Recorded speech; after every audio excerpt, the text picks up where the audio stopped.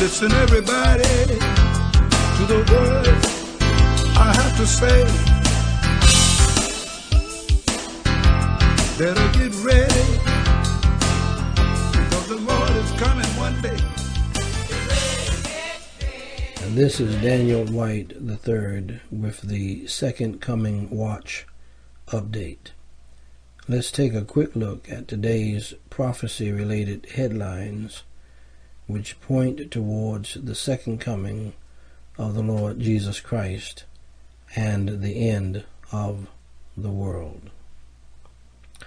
First up today, Iranian warships have sailed into the Mediterranean.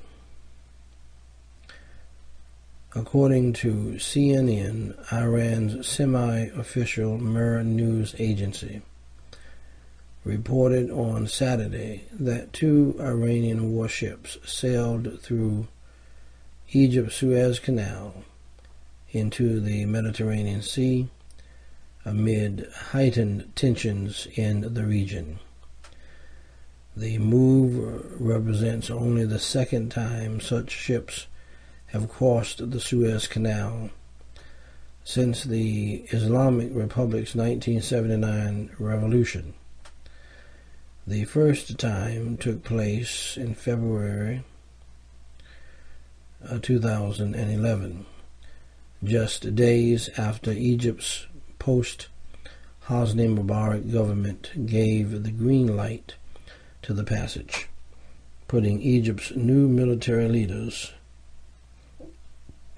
in a difficult position with its Israeli neighbor. It is reported that the 2 vessels, a destroyer and a supply ship, went to Syria. Secondly, today, Hamas is basing surface-to-air missiles in Sinai for attacks on Israel. According to World News Tribune, Islamic insurgents have deployed surface-to-air missiles in Egypt's Sinai Peninsula for attacks on Israel. The Washington Institute for Near East Policy said Hamas has joined the Bedouin insurgents to establish Sinai as a venue for SAM attacks on Israeli civilian and military aircraft. In a report, the Institute said the insurgency network was believed to have acquired a range of Russian-origin air defense systems. Third, today, Israel seeks tighter sanctions against Iran. According to the AFP, Israeli Defence Minister Ehud Barak called on the world to tighten sanctions on Iran before the country enters a zone of immunity against a physical attack to stop its nuclear program. He told a news conference in Tokyo, "We have to accelerate the pace of imposing sanctions. The world should not ratchet up the sanctions, or rather, the world should ratchet up the sanctions before the Iranians fully enter this immunity zone." Barak has often used the phrase zone of immunity to mean a point where Tehran's nuclear program becomes invulnerable to physical attack. Ladies and gentlemen, you can read these stories in depth and get more prophecy-related news at www.secondcomingherald.com. In closing, please remember the words of the Lord in Matthew 24:42. "Watch therefore, for ye know not what hour your Lord doeth come." Matthew 24:44 says, "Therefore be ye also ready, for in such an hour as ye think not, the Son of Man cometh."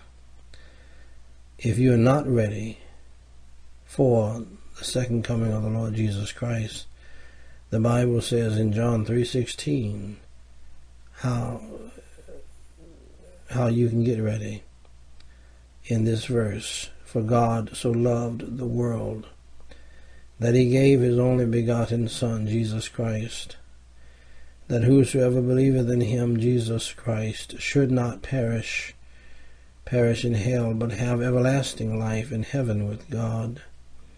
God loves you so much that he sent his only begotten Son, Jesus Christ, to die on the cross for your sins. He is your substitute. He was crucified for you so that you can go free. All you have to do is believe on him. The Bible says very clearly, for whosoever shall call upon the name of the Lord shall be saved. If you're willing right now to believe on the Lord Jesus Christ, and to receive him into your heart, pray with me this simple prayer. Holy Father God, for Jesus Christ's sake, please forgive me of my sins. The best way that I know how, I believe that Jesus Christ died on the cross for me, was buried, and rose again. Lord Jesus, truly come into my heart and save my soul and change my life forever. In Jesus Christ's name we pray and for his sake. Amen.